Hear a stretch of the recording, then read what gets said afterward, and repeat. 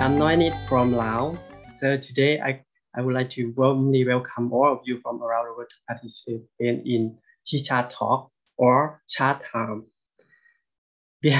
Today we have very interesting topic from Indonesia, from Bali, Iceland. And also we have very young speaker to discuss today. Before go to the detail of the discuss, I would like to introduce a little bit about the SEACHA. SEACHA stands for Southeast Asia Cultural Heritage Alliance, or we just call SEACHA, it's a short name.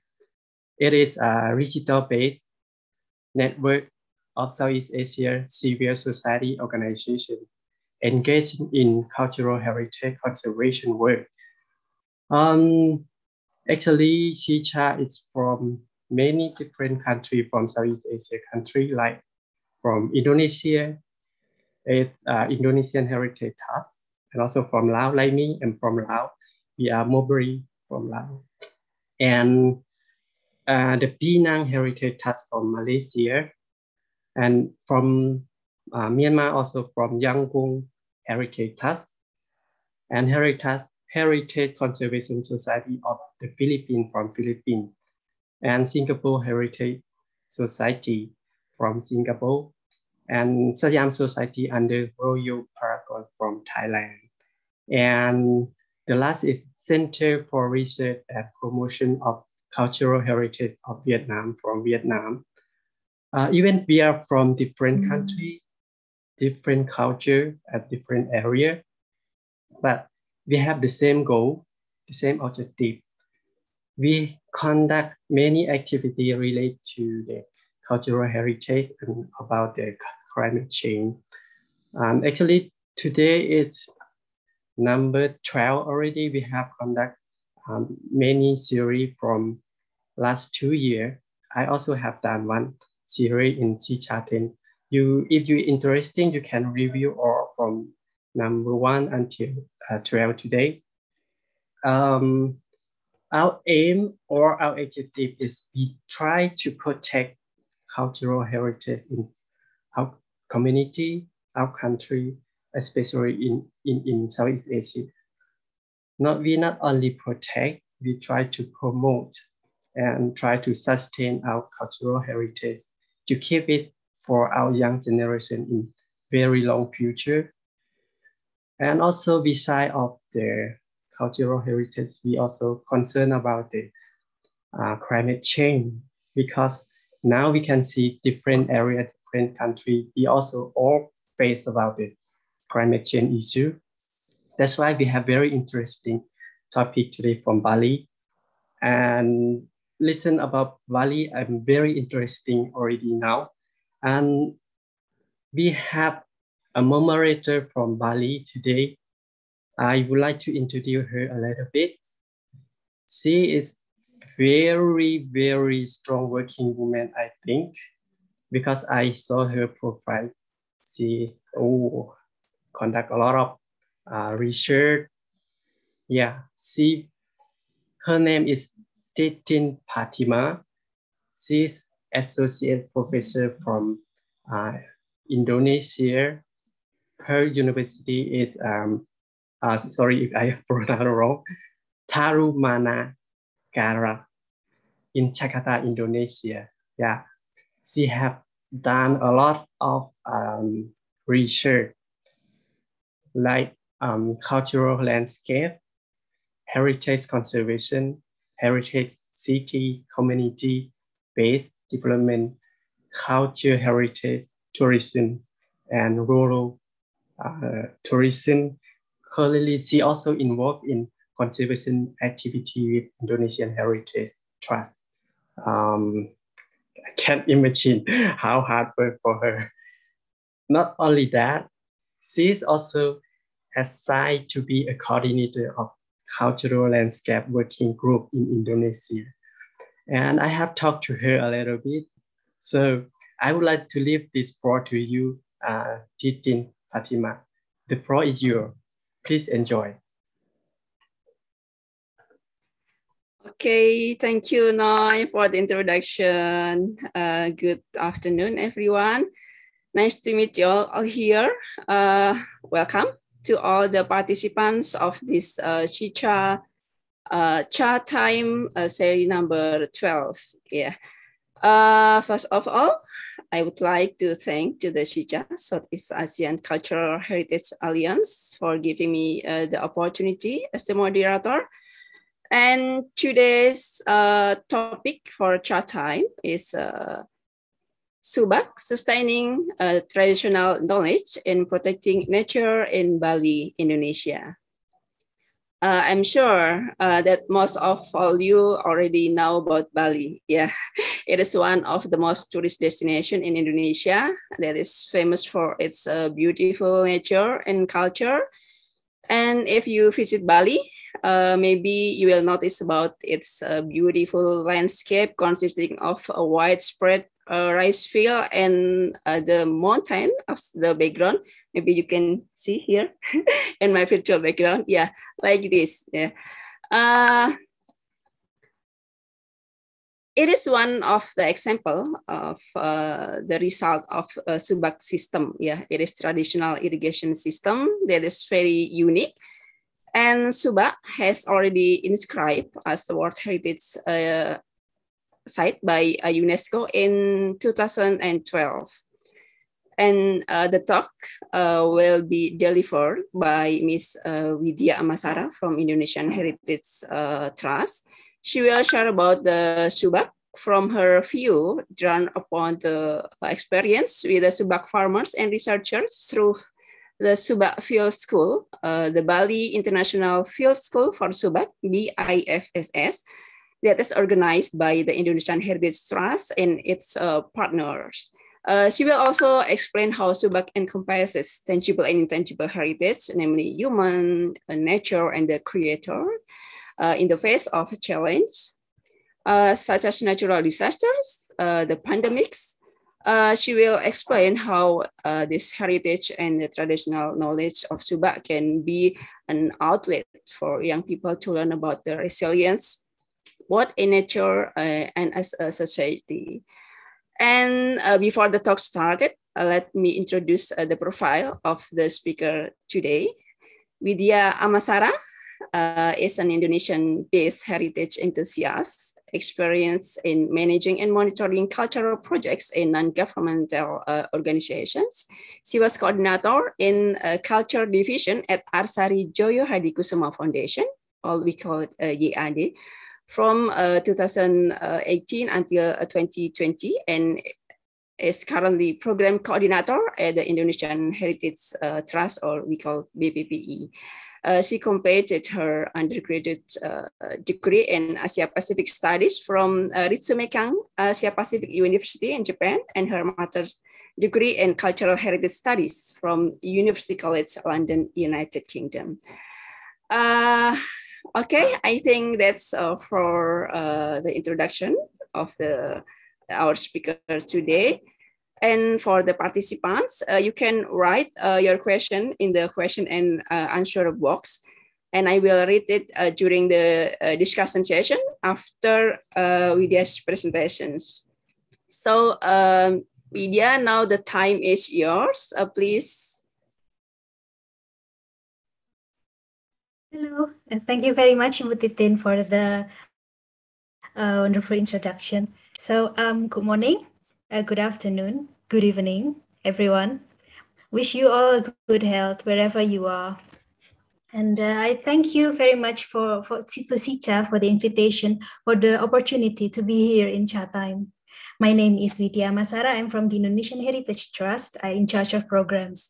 I started professionally in the heritage field probably around 2018. Yeah, so I'm still very, very green. Well, I'm very excited to be here, but at the same time, honestly, also a bit intimidated. Everyone here has years of experience under their belt, and especially the moderator here. So what I'm about to share is probably just a tiny amount compared to that, all the accumulated experience in the field of heritage. But here goes nothing. I'll share my stories and perspectives, and I hope that we all can walk out of this session learning something new about heritage. I myself am very excited to learn from everyone.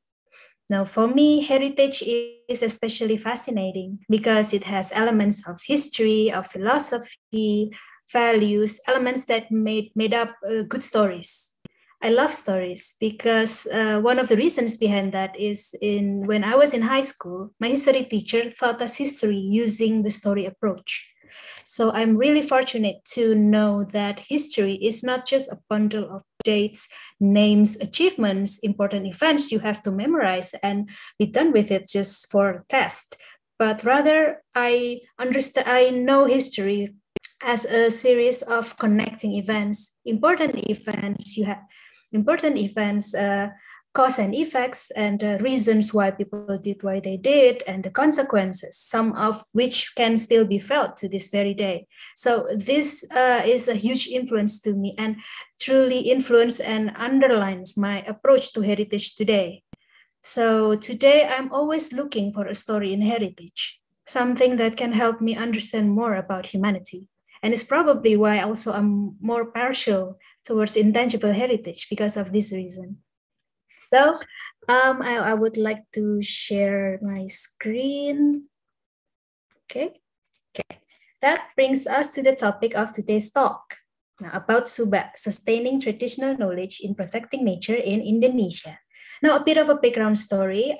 This is not a personal academic research I did on the subject. I think Dr. Titin already mentioned that earlier in the introduction, but this is rather a recollection, a recount, or a reflection, if you will, on things I learned during what is called a field school about Subak heritage. It's called Bali International Field School for Subak. It is a week-long field school in Bali. It's jointly organized by the Indonesian Heritage Trust with many partners such as Bali Kunasanti Foundation, Arsari Joyo Hadikusumo Foundation, Design School Kyoto University, Subak Research Center at University of Udayana, University of Twijendra, and the latest edition is University of Warmadewa. I think the principal, I wonder if the principal is here, Ibu Chatrini, Ibu Ari. Thank you for organizing this school. Now, this field school has been around since 2015, but I only get involved after 2018. So that's 3 years, nearly 4 years ago, 3 years ago. So first as a participant and then as a facilitator. So 4 of these field school, and in each and every one of them, there is always something new to learn. Wait, let me share. Yeah, this is the field schools which I'm involved with 2018, 2019, and 2021. This is when the pandemic strikes, and then this one is last year. Now, first, I think one of the major question here is what is Subak? Now, Subak is a cultural heritage from Bali Island, Indonesia. What you see here and behind me and earlier behind in the background of Dr. Titin, the lush green paddy field is an aspect of it, the tangible part. Well, to be honest, in my own opinion, I still find it difficult to accurately describe Subak in my own words. So I'll cite a Subak expert here from Professor Widya from Udayana University. Subak is a social traditional system in Balinese culture to utilize communal water for irrigation. So the lush green paddy field, the irrigation channels, the ritual for harvest, and many things, the union between farmers, all of them are part of Subak system. Maybe a verbal explanation like this won't truly do justice to the beauty and complexity of this heritage. So let me show you a video. This video is made during last year's field school, shot by our participants, facilitators from Arsari Joyadikusumo Foundation, a partner of the Indonesian Heritage Trust. It's a bit on the long side, but lots of greeneries to rest your eyes, many wonderful insights about Subak from various experts. And we have 30 minutes anyway, so please enjoy. Wait.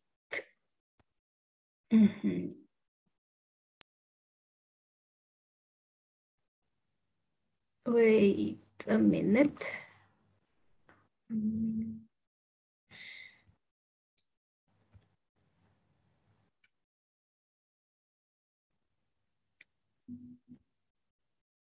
Okay. Here it is. Salam lestari, selamat berjumpa sahabat Arsari bersama saya Tito Suryawan, staf bidang media dan komunikasi Yayasan Arsari Joyo Hadikusumo. Dan di kesempatan kali ini saya sedang berada di Desa Selat, Kabupaten Karangasem, Bali.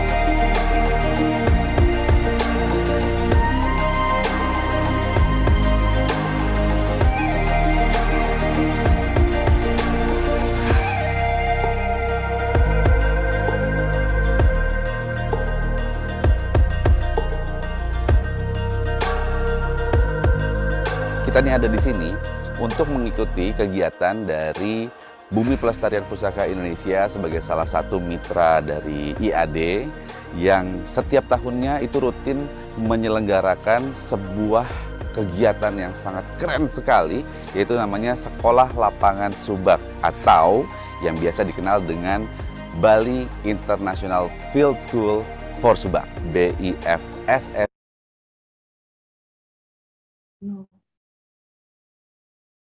S 2021. Intinya kegiatan ini tuh pingin membuat setiap orang aware dan sadar tentang betapa pentingnya peranan subak. Yang pasti keseruannya seperti apa? Yuk kita saksikan sama-sama di kanal YouTube Yayasan Arsari Joyo Hadikusumo. Jangan lupa di like dan subscribe, jangan skip iklannya. Salam lestari.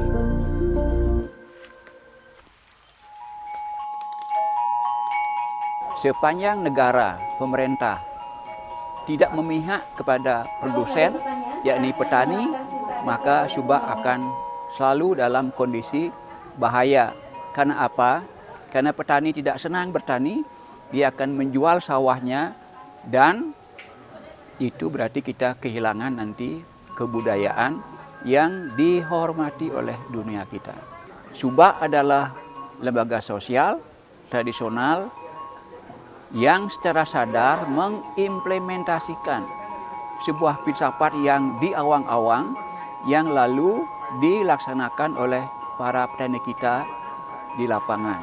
Sehingga subak disebut sebagai Subak as Implementation of the Trihitakarana Philosophy.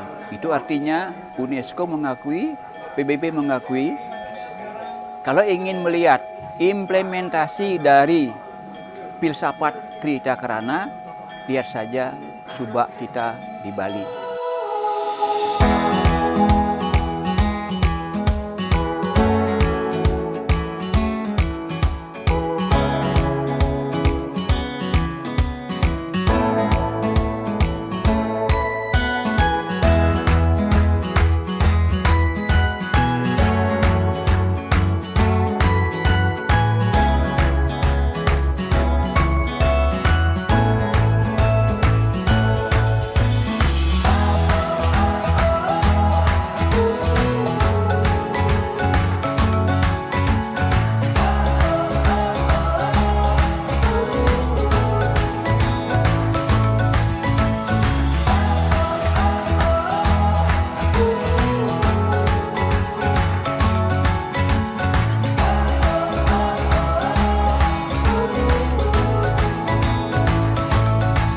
Subak memiliki satu konsep yang sangat luhur. Yang pertama adalah harmoni, kemudian ada konsensus. Jadi sepanjang mereka memiliki satu pikiran untuk membangun satu harmoni, di sanalah mereka akan membangun konsensus, termasuk bagaimana cara membagi air. Nah, dalam perkembangannya, Subak yang memiliki filosofi Trihitakarana yang sangat bagus itu ada banyaklah gangguan-gangguan. Jadi dalam tanda petik yang menjadi satu hambatan atau persoalan yang dihadapi oleh Subak. Nah, dengan adanya sekolah lapangan ini saya sangat senang. Jadi sudah dipelopori, sudah sampai yang ke-7. Ini luar biasa karena dari yang pertama, kedua sampai yang ke-6 ini ternyata menghasilkan banyak sekali gagasan-gagasan, dan tidak hanya gagasan-gagasan dalam bentuk ide wacana, tetapi gagasan-gagasan yang implementatif. Sehingga dari sekolah lapangan ini benar-benar bisa melihat ketiga komponen yang ada dalam Subak itu menjadi satu bagian, menjadi dasar untuk menghasilkan satu gagasan-gagasan yang paling tidak segera bisa diimplementasikan oleh kita sendiri secara kecil, tetapi oleh pemerintah nanti dengan perangkat-perangkatnya secara lebih masif.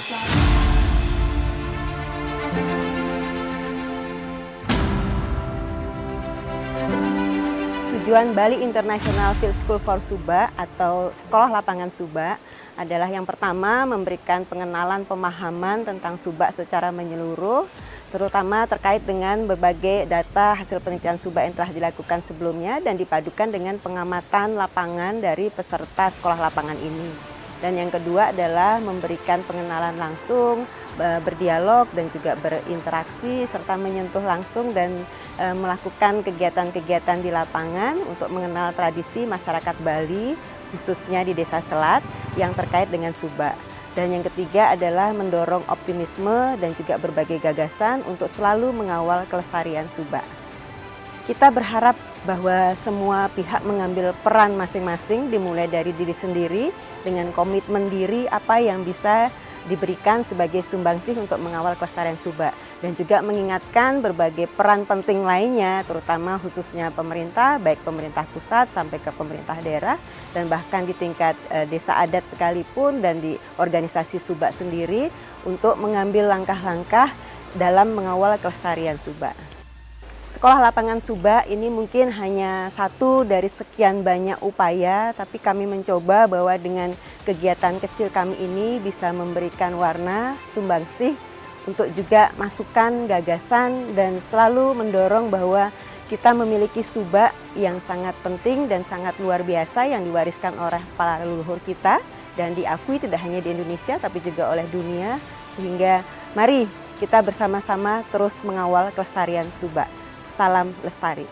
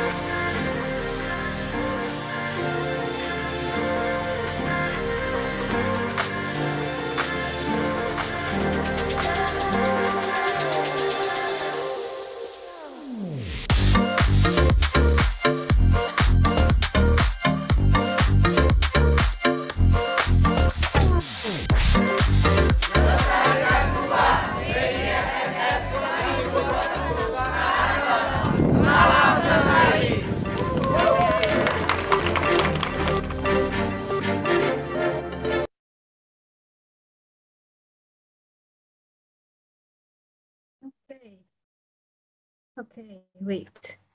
I'm still finding ways how to stop sharing. Ah, there you are. Okay. Right. So I hope you enjoyed the video. Wait.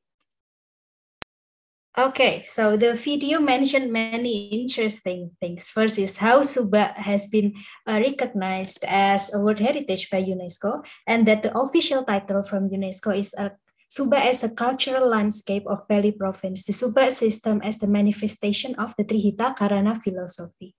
Now, in the video, Trihita Karana has also been mentioned quite a lot. But what is it exactly? So simply put, Trihita Karana is the Balinese philosophy of balance, the harmony between man, nature, and the creator. It's kind of like a rule of three. Everything in Subak is to adhere to the balance of these three aspects. Now I'm sharing this picture. This is drawn by the BIFSS participant last year. Now, deeper still, Subak must also have these three. The bottom left, there is Pawongan, the harmony between fellow humans. And then on the bottom right is Palemahan, the harmony between human and nature. And finally, on the top there, it's Parahyangan, the harmony between human and the creator. If we neglect just one aspect, if we do farming without caring for our fellow farmers, or without caring for the nature, or without the spiritual aspect of it, and then even if the tangible result is the same, even if the paddy field is beautiful, then it is not Subak, because the cornerstone, that is the balance, the harmony between these aspects, is not there. So next, the significance of Subak. First is the balance, the harmony, as we have mentioned earlier. And it's also rather ancient. It's been practiced for over a millennium now. And it's more than just an agricultural water supply. Subak has social, cultural, and economical functions as well. Okay, so the functions of Subak, the main function is the visible, the tangible one is to distribute communal water through irrigation, to keep the paddy fields in the community alive. And then Subak also gives the incentives to consistently maintain water resources and irrigation channel, thereby serving an environmental function. And also it's a communal activity, which means sharing manpower, sharing funds, and thus serving as an economic function. It's also organized enough to have a union, an organization to manage the whole thing, named Kalian Subak, and with communal rules, their own rules, and thus serving a social function. And finally, related to spiritual aspects, Subak is associated with a lot of rituals, from planting to harvest, and thus serve cultural function to conserve those rituals. But there are also many challenges faced by Subak, and among the most dire is in 2014, when Subak in Bali received a warning from UNESCO. And the reason behind that is massive infrastructure development. Bali has lost around 2,800 hectares of paddy fields per year, and that is a statistic before the pandemic. And agriculture sector in Bali only amounts to 30% of all sectors. This is all data from our Subak expert, Prof. Widya, in 2021. And one of his words, Professor Widya's words that resonates with me the most is that he once, during a BIFSS, I think in 2019, he predicted that if this goes on, then Subak will likely go extinct in 2030. So that's just scary and sad. I mean, this is a beautiful heritage that has managed to exist for a millennia, and it's going to disappear in our generation. And for what? For helipads, for fancy hotels, for more tourist money? And from my own limited knowledge and relatively short time dealing with Subak, this heritage is actually quite adaptive. How else can it manage to survive so long? It can adapt to the time period. It can grow with its people. As long as there is balance, theoretically, Subak will always be there. But now the fact is that Subak is threatened to disappear. So going by that logic, that could only mean that perhaps the recent development is probably not balanced at all. Since Subak welcomes development so long that it has balance like its core values. That is my own understanding. So the next challenge to Subak is a bit harder because it's technically outside our control, the volcanic eruptions. So Bali is part of the Ring of Fire, a string of volcanoes formed from major tectonic plates. And it gives us a lot of earthquakes and eruptions, but also fertile soil from past volcanic activities. If you notice in the video, you can see a mountain looming at the background, just behind the paddy fields, right? Now that's Mount Agung, the highest point in Bali, considered sacred by locals and has gifted fertile land suitable for farming, as you have seen. But it is also still pretty much an active volcano, which latest eruption happened in 2017. And it is quite an impact, especially to farmers in close proximity to the mountain. Now, we cannot control the force of nature like natural disaster or climate change. We can only learn how to adapt to continue to live alongside it. doing our best to prepare for the worst. This phenomenon actually addressed in one BIFSS session in 2018, when we visited farmers and Subak stakeholders fresh from the eruption experience. I will share more details about this later. Now, the Subak Field School, Bali International Field School for Subak. It is first founded, now a brief history of the field school.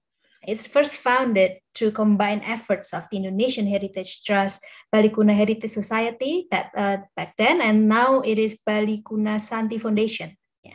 And then Kyoto Design School and Gianyar District of Bali. And it was first founded in 2015.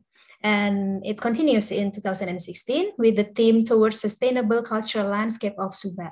And the result for this year's field school is Gianyar recommendation on the sustainability of Subak. It was disseminated at the World Culture Forum at Gianyar on 10th October 2016.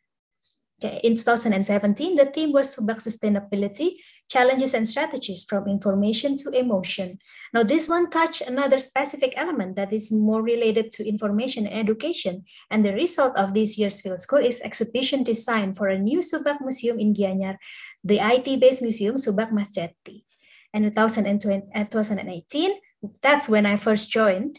The theme was Resilient Subak System for Natural Disaster Preparedness. Now, this is a response to Mount Agung's eruption in late 2017, and also the first time the field school expanded from just Gianyar to Gianyar and Karangasem.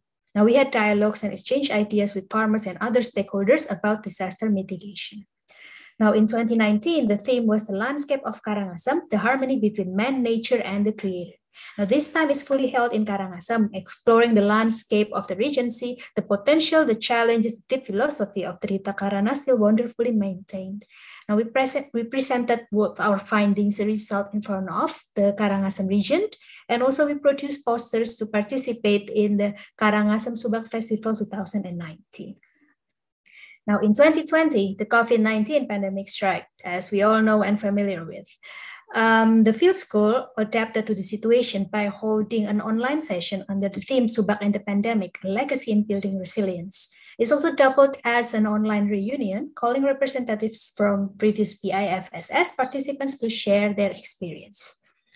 Now, this is the recommendation as a result of the 2016 BIFSS. Now, the point is mostly aiming towards improving farmers and their families' welfare because they are among the foundation of Subak system. The recommendation was read to and accepted by the region of Gianyar at that time, though the region has changed now, so we might need a renewal on this front. Now, BIFSS 2021, the 7th year. Now, the theme was the role of youth in building sustainable and resilient Subak. Now, this is a special one because due to the pandemic restrictions on travel, we have to adapt to many things that year.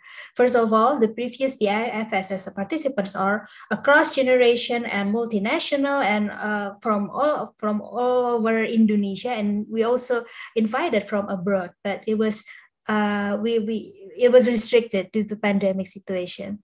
Now, previous BIFSS, there are students, both local and international. There are professionals, both young and old. And sometimes we even got farmers from other parts of Indonesia joining to give their perspective. So it's always a very broad selection of participants with varying degrees of knowledge. So we have to spend some time first to get everyone equally updated on what Subak is, on its significance, its latest development.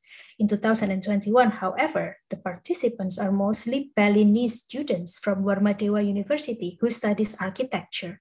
So the participants already know about the basics of Subak, already familiar with the concept of Trihita Karana, and thus require less introduction on Subak, and they can go directly to identify and try to tackle the issues. There's also participants from outside Bali, but they are all also young professionals. So that year's theme is truly about young generation and what they can do for Subak. Now, the location for BIFS 2021 is in Selat Village, Karangasem Regency, as you can see here. And the home base is in a cultural retreat site called Jero Tumbuk. Now, this is where the participants stayed, slept, and also learned together. And also the aerial view of the site, as you can see, is surrounded by paddy fields. It's tranquil, the air is fresh, and the greeneries are a sight to see. Now, these are the young participants divided into 3 groups. Yeah, the participants here, they got mentored by 2 Subak experts, Prof. Widya and Prof. Sedana from Dwi Jendra University, and also their own lecturers from Warmadewa University. And most importantly here, they are also mentored closely by local farmers and Subak organizers from Kalian Subak Selat. Since they are mostly architecture students, this year's BIFSS is focused more on mapping. I have no engineering degree myself, but I will try my best to summarize. Why is it not? Okay, there you are. Oh, okay. Okay, so this is the map produced by Group 1. They are using a combination of drones, Google Earth, and pictures they take online to identify boundaries of Subak Selat and landmarks associated with nature. As you can see, water channels, representation of community, as you can see, Bali Subak. And Bali Subak is a town hall, kind of like a town hall dedicated to Subak. And also representation of spirituality, as you can see, a temple for Subak-related ritual, Pura Puseh. I think that's the one, yeah.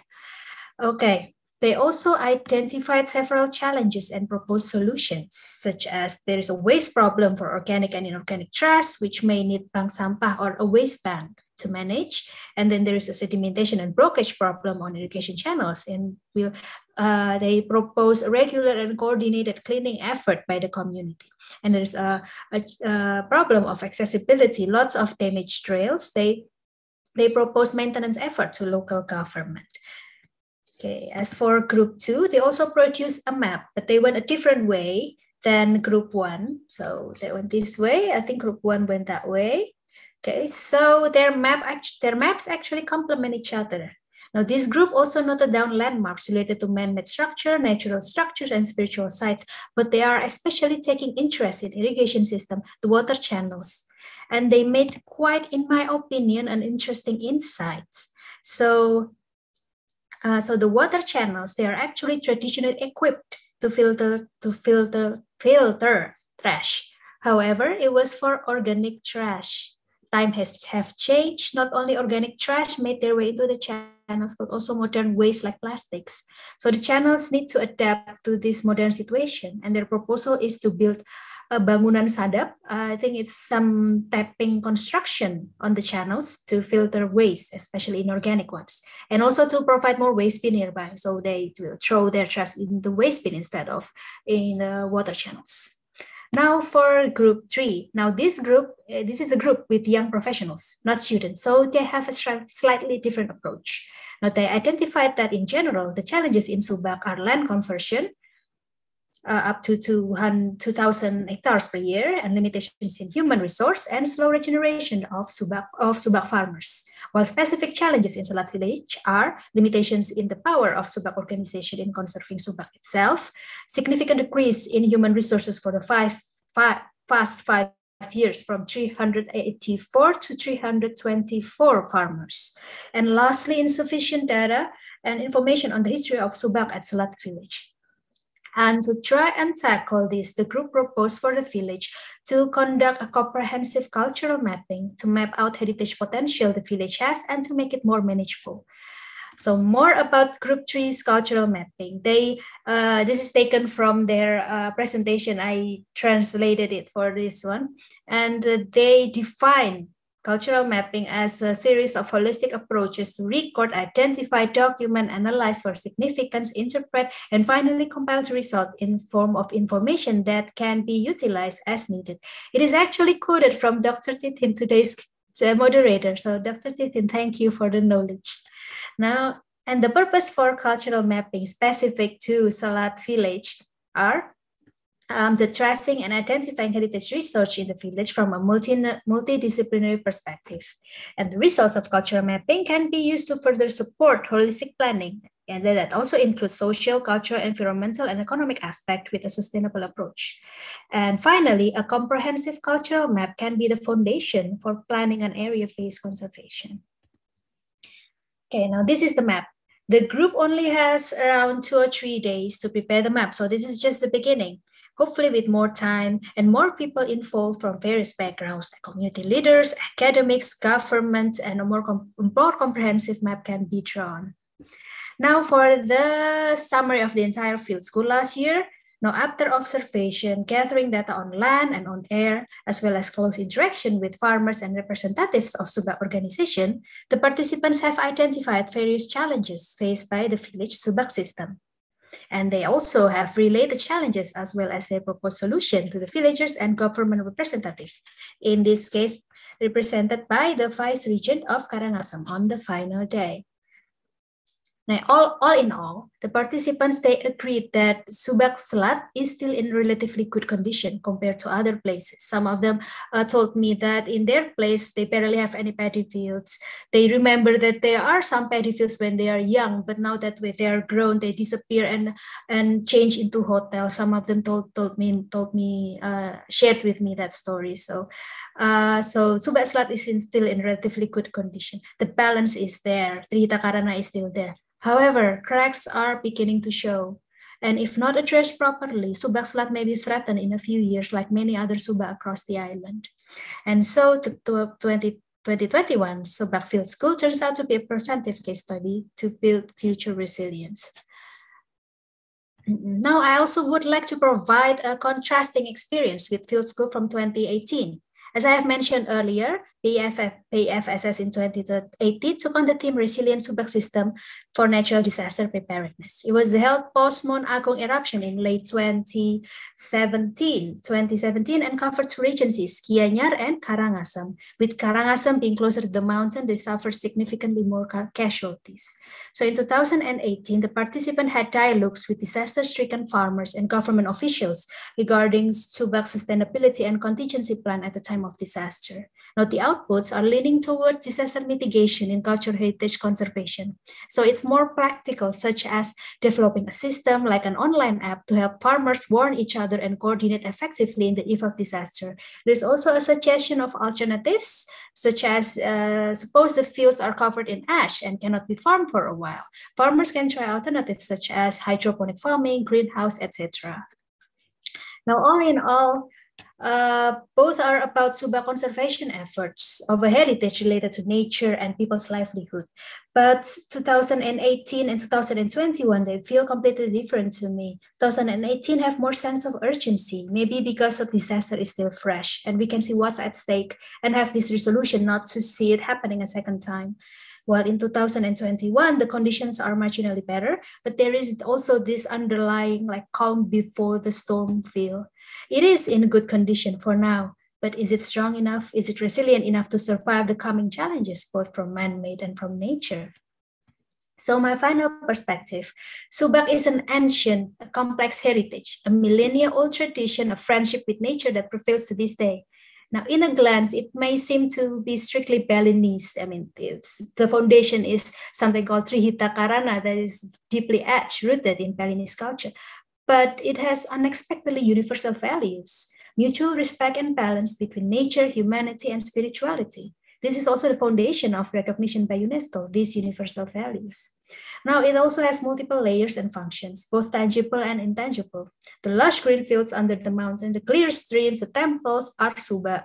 The connection that farmers have with their lands, their efforts in sharing water to share blessings, helping each other in times of need, the prayers they offer for good harvest, they are also part of Subak.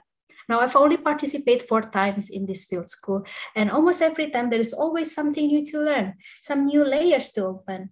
So every time I think to myself, okay, I think I understand Subak now, then there is always something new that made me go, nope, not yet.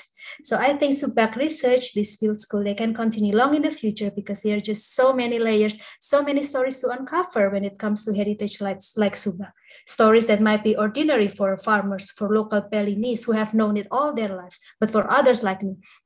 Well, this is a bit of a late introduction, but I'm actually not from Bali. I'm from Java Island. So yeah, for me, learning about this, learning something new about Subak every single time I go to this field school is fascinating to learn. And it also helps me to understand humanity in the whole. And also, Subak is adaptable to progression of time. I imagine this is why the heritage managed to survive for a millennia. We can use newer technologies to assist Subak conservation as long as it's keeping its core value, the balance and harmony in mind. Now, as evidenced by the field school last year, there are multiple ways for young people to participate in Subak conservation, beginning with awareness of what it is, its significance, what it can teach us to become a better human, better society. Next, to identify its challenges, both man-made, related to development, as well as climate change, and try to find the solution. Some solutions can be as straightforward as revitalizing a water irrigation system, while some solution may take a long time and effort from a lot of people, like creating a cultural map. Some solutions may use technologies like drones and Google Earth, while some may be as simple as rotating schedule to clean the river. Any solution, as long as they keep balance in mind, I think will benefit Subak in one way or another. And finally, as changing ideas, we young people need to learn from other generation. That is just fact. Those with more experience in life ought to be the teacher. I've talked with other young people in a Subak volunteer group, and we once discussed how some oral traditions, some local wisdom, such as reading the seasons, reading the stars, farmer's calendar, are understood less and less in young generation. So we truly need to learn from the older ones. However, this is also not, it doesn't mean that the learning should be one-sided. The young generation also has an edge, especially in navigating the current world, especially when it comes to information technology. So simple as maybe posting your experience at Subak Field School in social media, getting your peers interested enough to comment, what are you doing in the fields in the middle of nowhere? Well, it can open a whole new conversation and perhaps bringing awareness of this heritage to yet another person. Okay, I think I have shared enough of my perspective here. Thank you very much for the opportunity and for listening. Now it's open for discussion, right? I will do my best to answer, and please, if I can make a request, nothing too technical. Thank you. Okay, thank you very much, Widya, for your sharing about Subak, its challenges, and also the experience of the field school on Subak with Indonesian Heritage Trust. Yeah, it's very interesting. Maybe because before we started for the discussion, maybe I would like summarize. Yeah, I underlined several important issues maybe from your presentations. Subak is the implementation of Trihitakarana. It's the balance or harmony between man, nature, and the creator. And therefore, it is not just agriculture, water supply. Yeah, Subak has social, cultural, and also economical functions. And nowadays, Subak faces so many challenges, such as the massive development, such as infrastructure, land transformation for tourism facilities, and so on. Yeah. And Indonesian Heritage Trust conducted a series of field school on Subak to raise the awareness on Subak since 2015. Yeah, if I'm not mistaken. 15. Yes. Yeah, because I actually participated in the first BIFSS actually. Okay. Yes, this field school took several different places each year, and also various teams, yeah, based on what's happened in the recent condition that need or necessary to pay attention. Yeah, I think that's maybe the several key points of issues that already presented by Widya. And now I think the time for discussions. I still open for questions from the participant. Please, if you have any questions, just please drop your question in the question and answer box. Yeah, it is. We are very welcome with the question from any participants. I know here many participants from different countries, yeah, from Southeast Asian countries. So please, if you have any question, you can just write down in the question and answer box. Okay, before we receive, okay, one question already arrived here. So, okay, maybe I will read it directly from Byung-chun. I'm sorry if I have a mistake how to pronounce your name. Thank you for the presentation. I'm Byung-chun Ko from South Korea. I want to know a little more about Subak irrigation system, especially how it distributes water, as here in Korea. Gudeljang irrigation system works similar way, but not sure how it differs. Widya, maybe you can answer about this question. Answer this one first. Okay, so I have no idea about Gudeljang irrigation system, but yeah, maybe I'll just touch on the Subak. Yeah. Okay, so for Subak system, I think the keywords here, this is also a favorite keywords of Prof. Widya, is the one inlet and one outlet. So yeah, so water goes one way and goes out the other. So the system is they have one. Okay, they have one. They're sharing a water resource. They're sharing a water and like how do you say lands? Not exactly land. So that one. So they have a single water source. Please feel free to correct me if it's mistaken. But they have one single the one single water source, but they share. So they have kind of like a schedule of some sort. So this season is that as a particular field, and then they open the hatch and it flows to the next field. That sort of thing, I think. And it's also not. So I think one of the key points of a Subak is that it is not restricted with village boundaries. So a Subak can consist of different villages.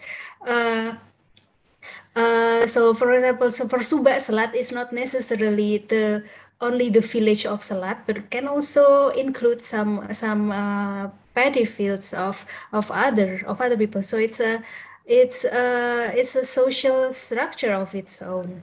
So maybe I wonder if that answered the question, but yeah, but I think this is the what makes Subak different is the.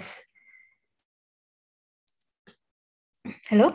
Okay, yeah, I hope it already answered the question from Byung-chun. Maybe if I can show a little bit image of. There you are.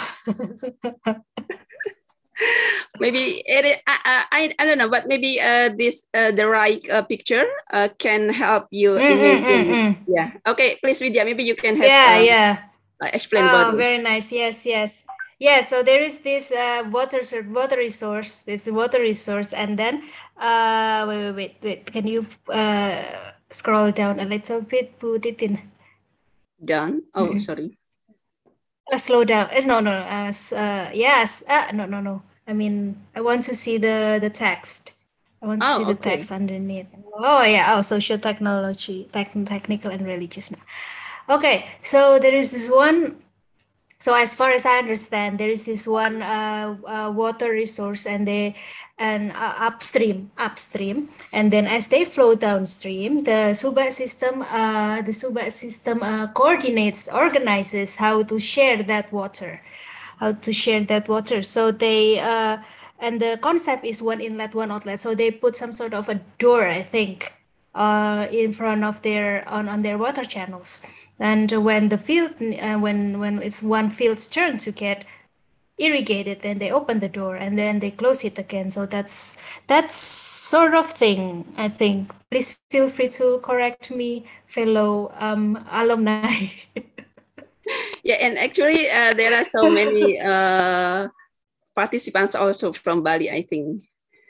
Yes, that is true. Okay, yeah. Thank you, Widya, for your answer. I think it is already good for Byung-chun. Okay, I will move to the next question. Yeah, it is from Febrianti Suryaningsih, Karya. Yeah.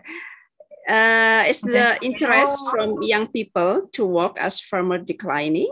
And is there any system to ensure that the next generation to inherit the sawah and the whole Subak system. And the whole Subak system. Yeah. Actually, this seems to be some question that is easy to answer, but turns out it's not. If I get this question maybe 2 or 3 years ago, I will say absolutely there is a regeneration issue and everything. But these past few years, when I talked to some friends also in heritage in Subak, actually, and also talk with some farmers. Participants of BIFSS, that's not necessarily the case. I think it's on a personal level. Actually, some people said, yeah, it's difficult to get my son to farm to continue being a farmer. But some farmers also said that they are willing to. They have regeneration. So it cannot be generalized. I think. It cannot be generalized. Some young, and I also see in some social media, young farmers are proudly posting being young generation. Some young generation proudly posting being farmers, and they are actually more IT minded and seems to be doing well. So I think the answer to that is that maybe. Number-wise, it may decline, as we can see in Subak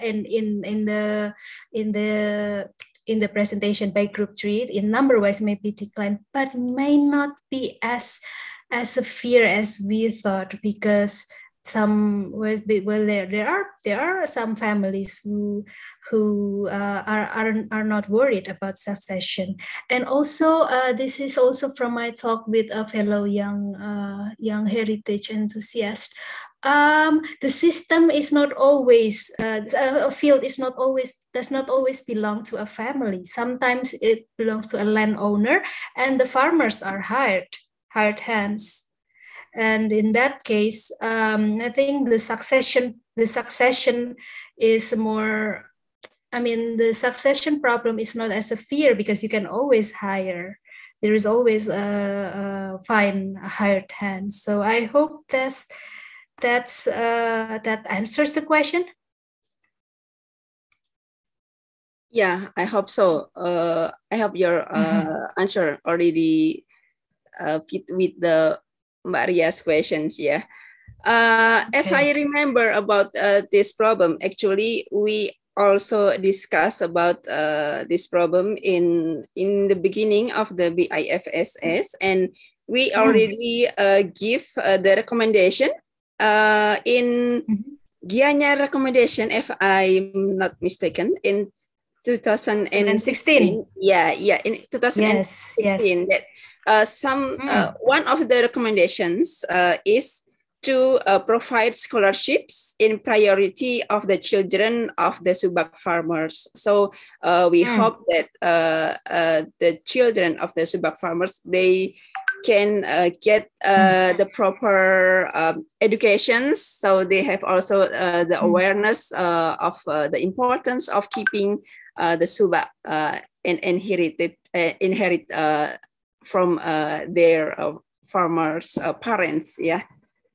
So hopefully the local government follow up our recommendation. I'm not sure about today's condition, but we hope so.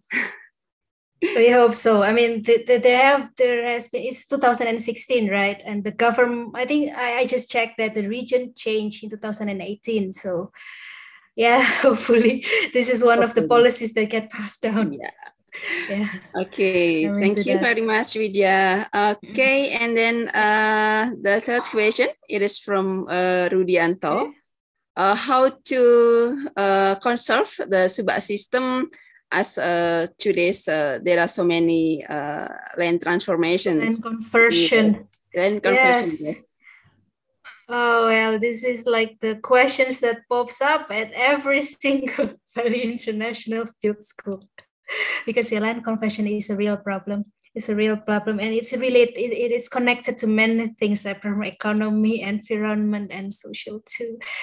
I cannot make a definitive answer. I cannot give a practical and probably executable answer right now, because because while I know that land conversion is not doing good to our environment, to our environment, and to our to everything, but who am I to stop the farmers from selling their land if they are not doing well as farmers, if they don't have welfare as farmers, they have no choice but to sell their land and convert them into something more valuable. Then, so maybe rather than prohibiting them or preventing them, don't sell your land or something, we need to first make sure that they have no reason to sell those land, to convert their lands. We need to help them, support them, make sure that they have welfare, that their life is guaranteed for life. The life of them and their families are guaranteed for life by being a farmer. That being a farmer is something that can be proud of and can be a living for their families. So increasing the welfare of farmers so that they won't sell their lands. Maybe that's my thoughts. Maybe it's too naive, but that's what I can say for now. Yeah. I know it's very difficult for the land conversion problem, because we know today the development is so massive, happen in everywhere. Yeah, and then for Bali, especially, it is a tourism destinations, and we know also in Subak area. Yeah, it is already being the tourist destination, and some maybe favorite tourist destination, and we can see maybe several points of the fields, rice field already convert into some tourist facilities, a hotel, restaurant, parking area, and so on. You can see maybe in Jatiluwih, for example, it is very, very massive. So it's very difficult. Very massive. But maybe if we think about the maybe tax deduction, for example, so maybe it is the policy, from the government side, if they do some maybe policy in tax deduction and so on, maybe it will reduce the land conversion. I think so. The law enforcement is very important there. Okay. Law enforcement. But actually, this makes me want to discuss something with you, Putitin. In terms of law enforcement, from what I understand is that since Indonesia has a decentralization policy, so the laws are different, right? With every area, every regency. So that's another layer of challenge, I think. Yes. Because that's very complex. I know. Yeah. Oh, okay. Thank you, Widya. The next question. We can still have time. How about host? Still we have time. It is a pass from. Do you still have time? Yeah, but I think it's past 15. Yeah, one question from Brit Kayan from University Malaya, Malaysia. How could it be the Subak system is significant in terms of irrigation or water engineering as compared in Rome ancient time of traditional yet advanced hydrology technology? Wow. Oh, okay. So from what I understand, Subak system is less about technology as in on the irrigation itself, but more on the philosophical, on the social part, on the communal activities. So there is no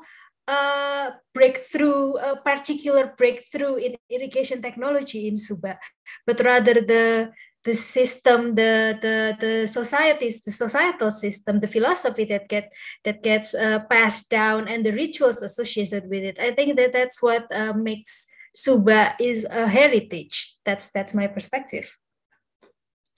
Yeah, thank you, Widya. So it is not about the technology, but the system, how they conduct the traditional system inside their agriculture system and social system in the community. Yeah.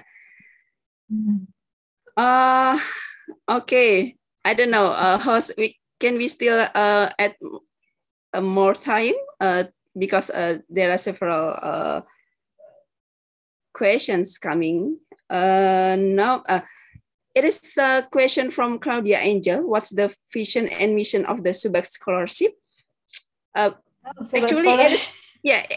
it is just our recommendation. Yeah, not the program that actually already done by a government. I don't know in Bali, but in our recommendations, it is to provide better education for Subak owners' children. Yeah, we hope with better education they can have more knowledge to manage their future as a farmer, and also maybe advanced farmer. Yeah, to inherit their parents' Subak.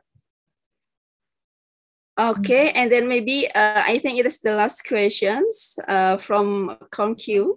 In Angkor, the law says heritage land is public property.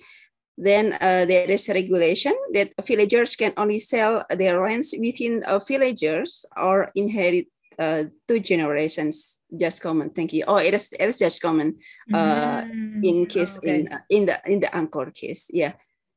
So maybe it's a little bit different, yeah, in Bali, yeah, because they can sell to everyone. Angkor is an area. I mean, the whole area is a heritage site, like right? Area-based conservation. Yeah. In Bali is still a different case. Maybe we can, if we can make Bali like Angkor, then maybe. Okay. Yeah, because in Bali it's a private land, yeah. Yeah. Okay. Yeah, thank you very much, Widya, for your talk today and also the discussion. I think it's very different. Hopefully, our talk today can give any experience, inspiration for others about what is Subak and maybe some problems and also challenges that faced by Subak today. Thank you for the participants who already joined us today. Maybe see you in the next chat time. Thank you very much. Thank you. Okay, and also before we end our program, I would like to invite our participants to subscribe SEACHA's YouTube channel and follow us on SEACHA's Facebook. Thanks very much for your coming today. See you. See you. Happy weekend. Yeah, happy weekend.